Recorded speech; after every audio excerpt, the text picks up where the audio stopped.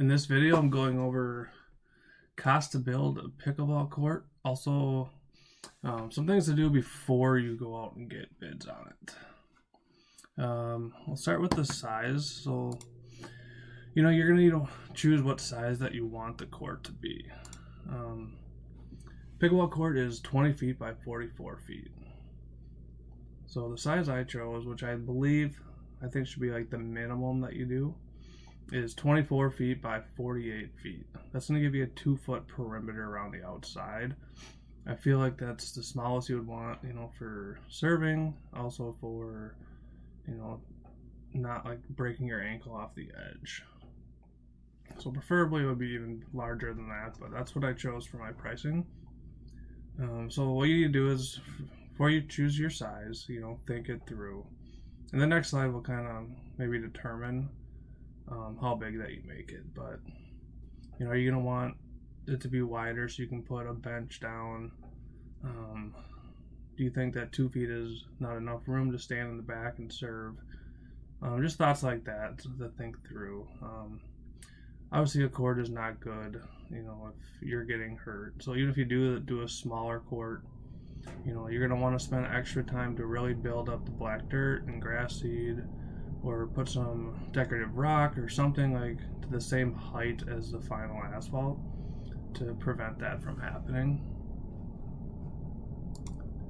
So before you go get bids, I recommend that you get locates.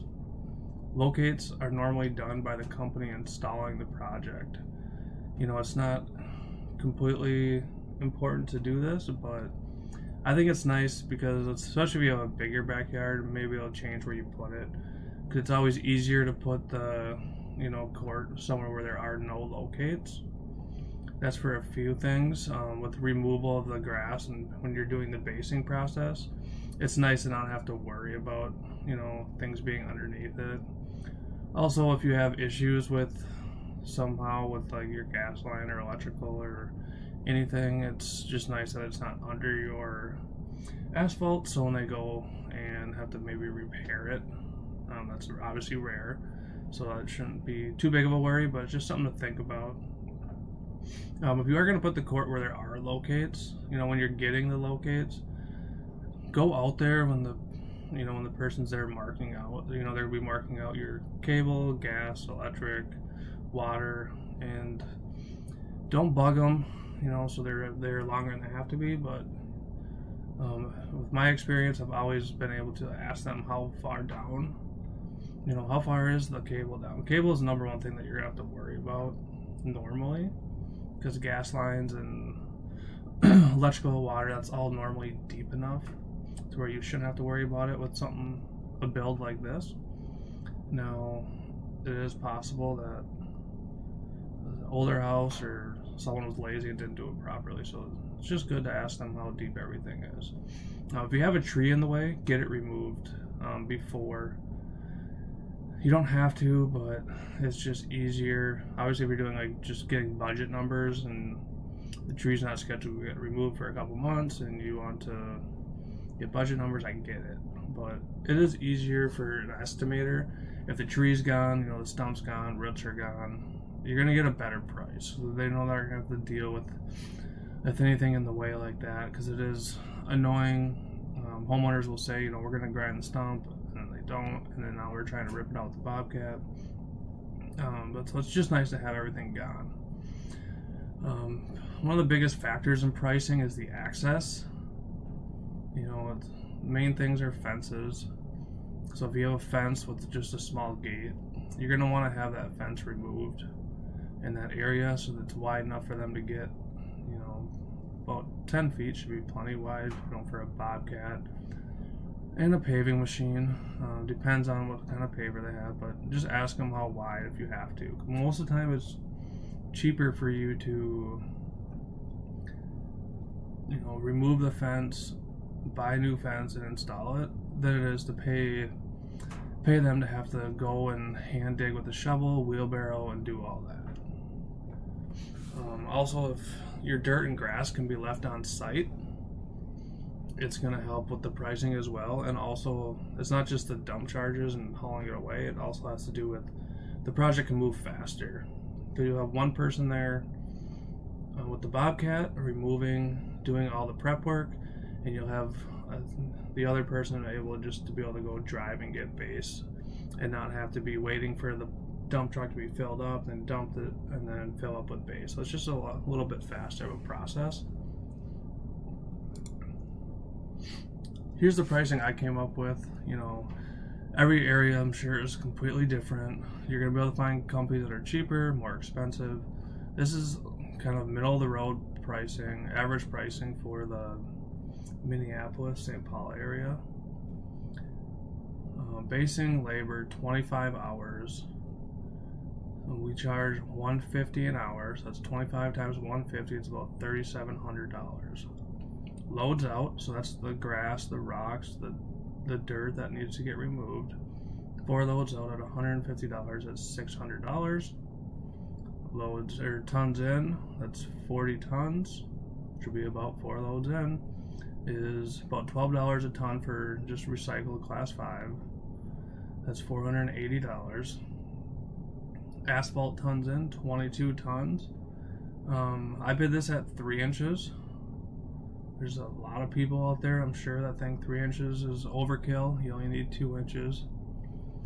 And, you know, that's probably true, but I just bid at 3 because, in my opinion, the labor isn't that much different. Material is a little more, but you want it to last, so just do 3 inches. 3 inches, by the way, is the most, at least with the mix designs we have here in Minnesota, the most that you can do with 1 layer of asphalt and still get proper compaction of it. So that's 22 tons at $70 a ton, $1,540. Asphalt labor, 22 hours, that's 22 times 150, 3,300. Total price, $9,620. Divided by 0.9, that's going to be some profit margin, $10,700. Now these hours are the main factors here. So the hours are based off me, like an average backyard with pretty good access, a little bit of stretch where you have to drive the bobcat to get back there, get a bucket full, drive back to the street. If you're gonna do it in your front yard, or say it's closer to a road that they can use, sometimes like a side road you can get to the backyard easier, that price can get down. I ran some numbers for, let's just say, perfect scenario in the front yard, everything's great, can get probably down to around $7,000. So, but if you have really bad access, I could see it being as high as like $20,000. And then some other costs, painting, about $500 to $4,000. That depends on if you want to do just some white paint for the lines, keep the black asphalt, or if you want to go over to the top with, forgot the name, the fancier paint, like the green or red paint that you see at like a park for a tennis court. I've seen that, something like this as high as $4,000. Once again, those can vary tremendously. Personally, what I would do is I would keep the black asphalt, and I would call a striping company. So that's a company that's going to do like striping for parking lots. So they're going to have, good equipment. A lot of times, it's all GPS or lasered, so they can just paint out the lines perfectly. Obviously, you can do it yourself. I've actually did one myself at the cabin. We just ran string lines and grabbed some spray paint it over, and then my mom actually put a concrete sealer over the top. We got about 1.5 years, 2 years out of it. Now, it didn't look great. It's not as professional as getting it done, but we were just like, it's at the cabin. We don't really care. I'm just in the driveway.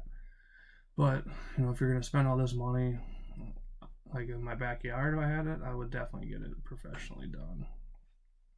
And the nets, they can range between $200 and $2,500. Once again, on our cabin, we have one that ranges about the $200 range, and it's fine for us.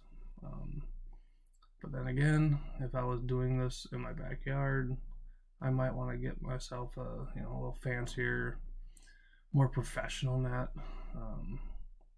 But that's all something that you can upgrade down the line too.